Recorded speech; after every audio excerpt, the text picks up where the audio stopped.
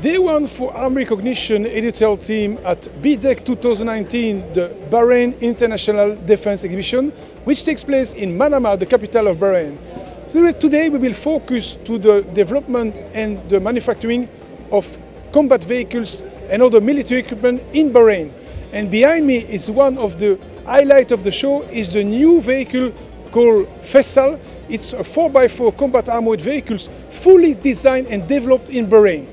I am Brigadier General Engineer Aselsan, retired from BDF, and we started this project at 2016 until 2019. This time is finished. Actually, the name of vehicle is Faisal, and this is the first time produced and first time exhibited in the exhibition. And the reason for building this vehicle is the Commander-in-Chief. He always advised, and also his view to build our own weapons and equipment in our units. So we did this vehicle as a first project in this size, and actually this vehicle built from the bumper to bumper. All the chassis and the body and everything is designed by us. The vehicle has the power, enough power, enough torque, and it has very good engines, very good transmission. The engine is a Cummins engine, 300 horsepower, and the transmission is Aselsan. We have the capacity of the vehicle is 8 persons, including the gunner. And also the body can be removed easily. Within 15 minutes you can change the body from the chassis. And you can change it from APC to ambulance to cargo to reconnaissance, so to any other uses. You can see from here the chassis from there to the end. It's like a boat. It's V shape. All the items inside it, the power pack and the drive line, all inside this chassis. We have 3 mountings each side, like this one. 1, 2, 3. You just remove the pin and remove the body completely within 15 minutes. You can use up to 20 millimeter cannon. You can use other smaller weapons, 50 cal. You can use 7.62. You can use 2 machine guns in the back. So we have 3 seats in the back, and also adjustable steps for the gunner, for that center one. We have 2 also adjustable steps. There is also fire suppressions, and for the compartment here, and the engine separate and underbody. Anti-mine blast seats, and also retractable seats. The back you can fold it down, and you can shoot from inside. There is 4 ports, gun ports. You can shoot from them. And also the gunner, the commander has another port in the windshield. He can shoot also in the front. Well, actually, like this layout, we have a space in the middle. Suppose you have equipment, you can put it here, or any injury person, you can also put it here. The body is B6, and the underbody also STANAG level 2, about 6 kg TNT. I'm a mechanical engineer working in Team U in Bahrain Defence Force. So we are modified this vehicle to occupy the 106 cannon. It is an anti-tank cannon.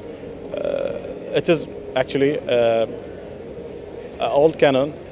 Just we modified the vehicle to be capable to carry this type of cannon. Why? Because the old vehicle was a Wells vehicle, and it is very difficult to maintain, and there is no spare parts that are available in the market. We chose this vehicle because, as you said, it is a Toyota Land Cruiser TLC 71. Because we chose this vehicle because it's a short bed chassis, as you see. Also, it has a good horsepower on off-roads. We modified some of features in this vehicle as fixing recovery winch, fixing another tires that run flat tires. You know, if you are going to use this vehicle on the operation. So actually this one has a full cabin vehicle. So we remove the ceiling to be suitable to move the cannon freely up and down. We do some storage area for the missiles here. The capacity is for 6 missiles here, okay, for the ammunition box. Those are two storage boxes. You can move the cannon freely 360 degree.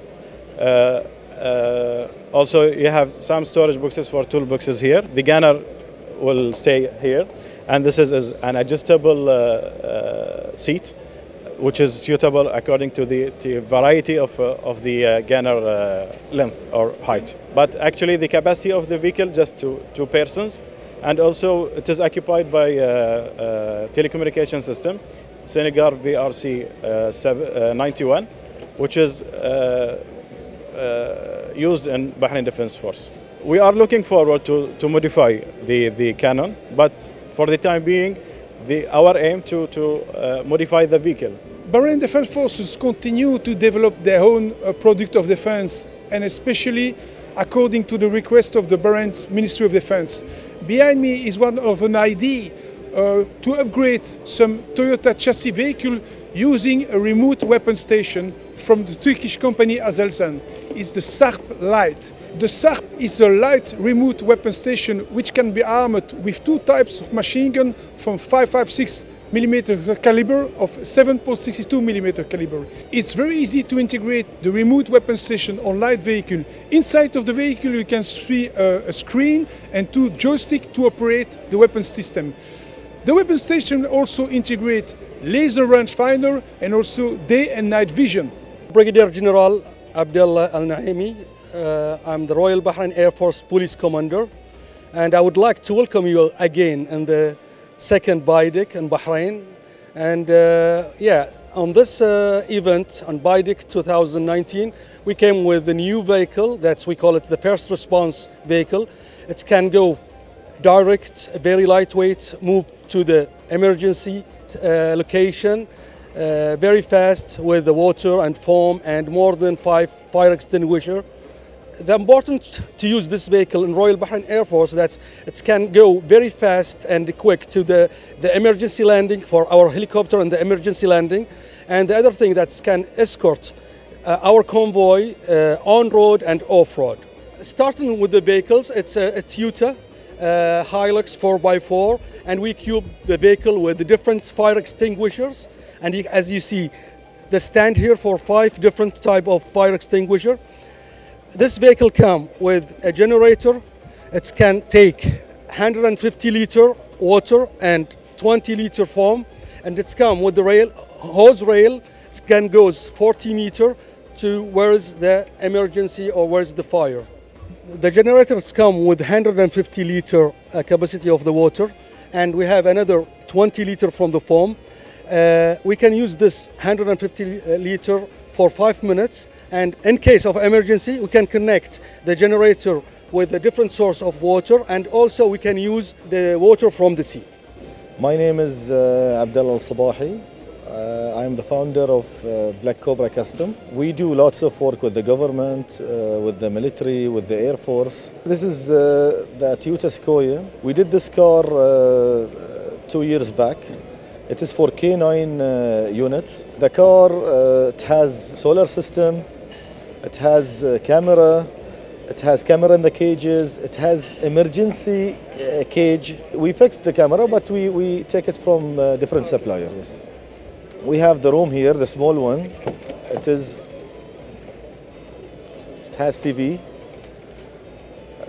Somebody can monitor the dogs in the back for the K9, and we have the solar system in the car. So if you going out of fuel, you have the solar system, but you cannot drive the car. But at least you can use everything. Yes, the system in the car. We have the cages. This is the 2 cages.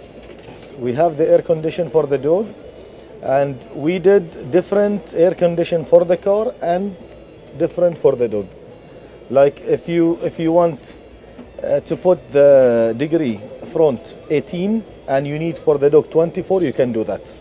We have camera, we have air condition, we have light, we have drainage, so the car doesn't come smelly, so you can wash the car inside, no problem with anything. This is the storage. We have here also 220. We can take 220 from the car. This is coming from the solar system also. We can use, as you see, kettle, fan, water, whatever that you can do it here. This is the shade.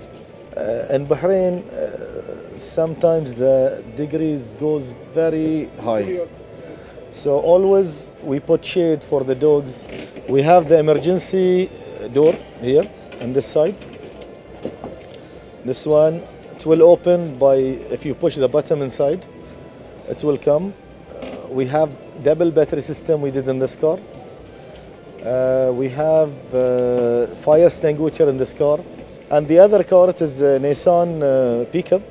It is for rescue and service. And this car is Nissan Patrol pickup. They use it as a rescue vehicle, and they use it while the helicopter comes emergency. This car can go off-roading. Suspension, we take the car up so we can go anywhere we want while we do the off-roading.